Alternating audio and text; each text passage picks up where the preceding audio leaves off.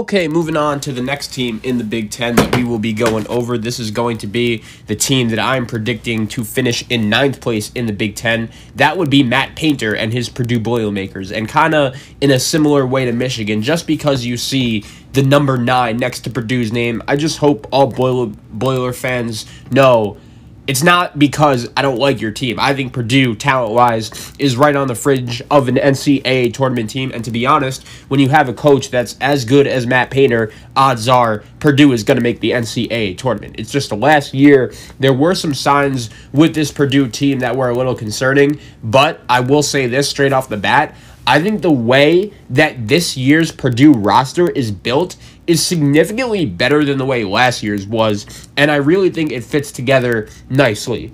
They bring back a nice core of guys, and it starts off with Travion Williams, the 6'9 junior at center who averaged 11.5 points per game, about 8 rebounds per game last year. And I do think this season he's going to be a guy that's going to be better with a more clear role, because the other big man that Purdue had, Matt Harms, he actually ended up transferring to BYU. And even though Matt Harms was a really good player who played a lot of minutes and a lot of basketball throughout his Purdue Boilermaker career, I do think ultimately in the long run, it could help a guy like Williams just to know that he has a bigger, better, and much more clear role. They also bring back Sasha Stefanovic. He's a guy I really like. The redshirt junior last year averaged 9.1 points per game, 2.4 rebounds per game, and about 1.5 assists per game. I really liked what he was able to do last year. His ability to shoot the ball was really impressive, and I think this season he's going to be one of the more consistent shot makers for this Purdue Boilermaker team. They also bring back Eric Hunter, who was actually really good last year.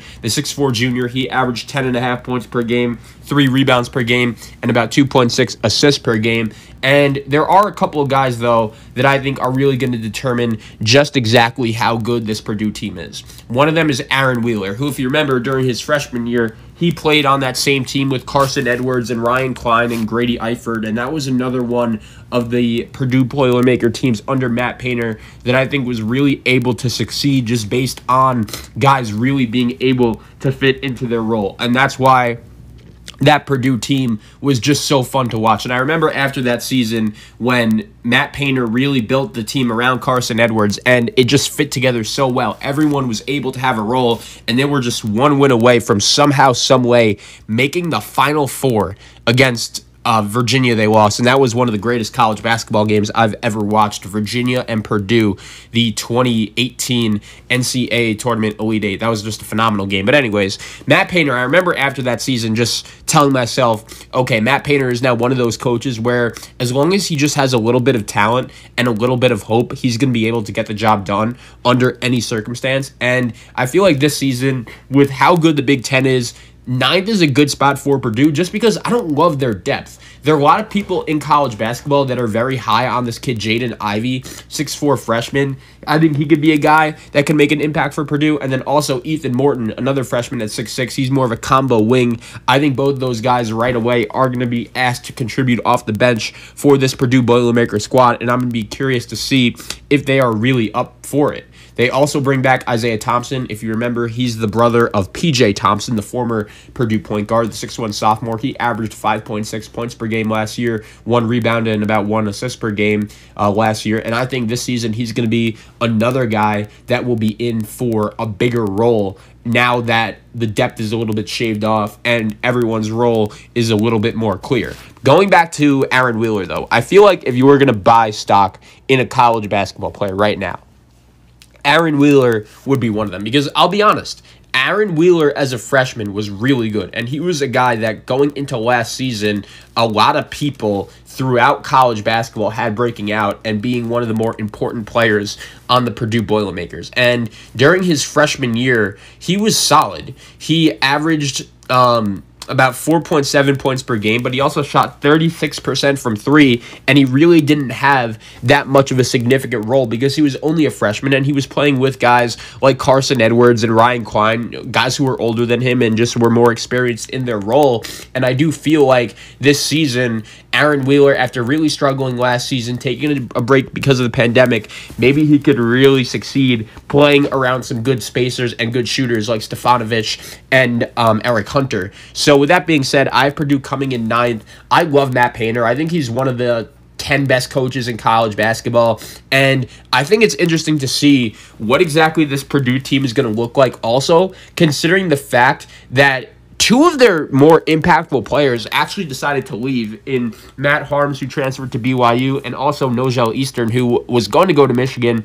It didn't end up working out, but the thing is, Matt Painter wasn't too happy about both of those guys leaving, and I think with that being said, maybe now the rest of the team could really use that as motivation and really show them that they could succeed this season. Travion Williams last year even beat out Harms for the center spot, so that's probably why the big man is maybe in Utah in BYU now, and I feel like the paint should be the offensive focal point for this Purdue squad. When Travion Williams was on the court last year, the Purdue offense was really good, and I feel like it was just significantly better than with him on the floor, than with Harms on the floor, and I feel like Matt Harms is good for a certain role. I think he was phenomenal as that rebounding energy big when you had a guy like Carson Edwards who could go to the cup and just create shots at any time, and also when you had a guy like Ryan Klein who could just really shoot the ball and was a really impactful and effective shooter. Grady Eifert had his role built in as well, so I think ultimately that may be why Matt Harms' role last year was different and he just didn't feel like he fit as good.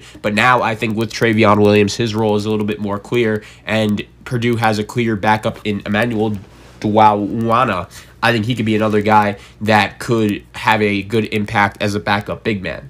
Going back to the guards, though, Isaiah Thompson and Stefanovic are right now looking like to be the starting backcourt alongside Eric Hunter. Both players are pretty good shooters, and I really like Stefanovic, his ability to move off the ball and shoot from a spot. I think that really makes him dangerous. He ranked in the 82nd percentile nationally in scoring off screens, and to be honest, I would have thought that number would be higher. I remember Purdue had a home game last year against Virginia in the ACC Big Ten Challenge, and Stefanovic just went off. He hit 3 after 3 after 3 after 3 after 3, and it was just super impressive to watch.